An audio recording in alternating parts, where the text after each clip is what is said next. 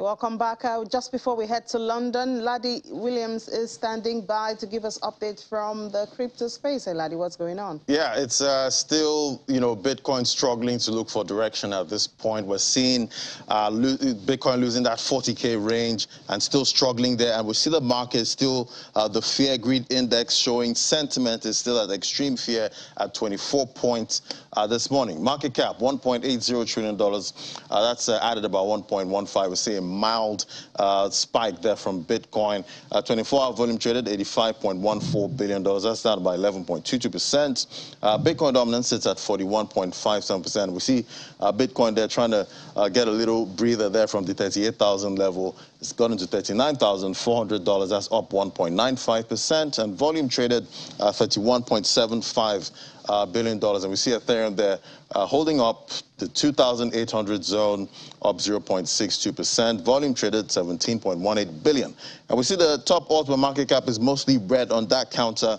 We see XRP, the biggest, down at 1.39% down at 64 cents. We see XRP nearing that 50 cents range at this point. It's lost 80 cent mark for a while now and seems to be going lower at this point. BNB, $390. And we know once Bitcoin gets really volatile, we'll see the altcoins suffer more, down this morning. We're seeing them down double digits yesterday with the sell-off we saw with NASDAQ. So it's quite a volatile market we're seeing right now with Cardano there sitting at 83 cents, down 0.46%. Let's bring in Bjorn Martins there now, CEO Passive Income Token. Hello, Bjorn. Hi, good morning, Laddie. Good morning, Bjorn. Great to have you. Well, I noticed a new trend is forming right now with move to earn. Before it was play to earn tokens. Now I'm seeing a lot of move to earn tokens actually moving at this point. Some of them seem like they're trying to catch on, on this trend and, could be money grabs. But how are you seeing this trend going at this point? Now, it's beautiful to see that we see now possibilities to earn money and doing a positive footprint to the earth. Exercise, be active, be healthy for yourself, and you even get paid for it. I cannot say anything else, and this is a great thing for cryptocurrencies as well, for people to really sport people. They're not even known with crypto now can finally earn money while they're jogging around, while they're exercising and taking care of themselves. And of course, a lot of people are gonna try to cash grab the trend, try to copy, fork the token and deploy them themselves. But the STEPN, GMT, like you're talking about, I think it's a great concept. Yeah, and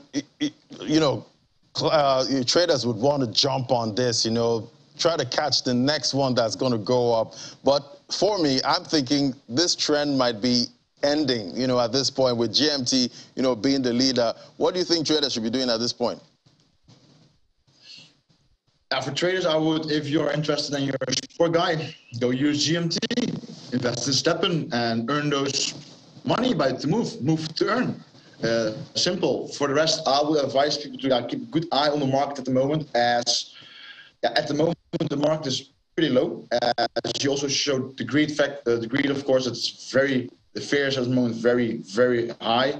But that's the moment to buy, of course. When everybody thinks we're gonna get poor, we should buy. When everybody says we're gonna get rich, we should sell ASAP. Right. Buy the fear and sell the greed. But we're seeing Bitcoin, struggling, at this point. Seems like 40K has become, a new resistance at this point, and it's looking like it wants to go lower. How are you seeing the market? Yeah, I've also seen indeed Bitcoin is really struggling, sustaining the $40,000 level. But big support, big orders are set on 36, 37K. So to really go down below that is going to be very hard, as there are not many shorts to be liquidated at the moment. So wheels can really make that trick happen. So I would say 36, 37K is a rough, safe place to be investing Bitcoin. Right. So traders right now, obviously, we know how traders don't like to, buy when there's panic. They like to wait for the extreme greed point, when the euphoria is high, but,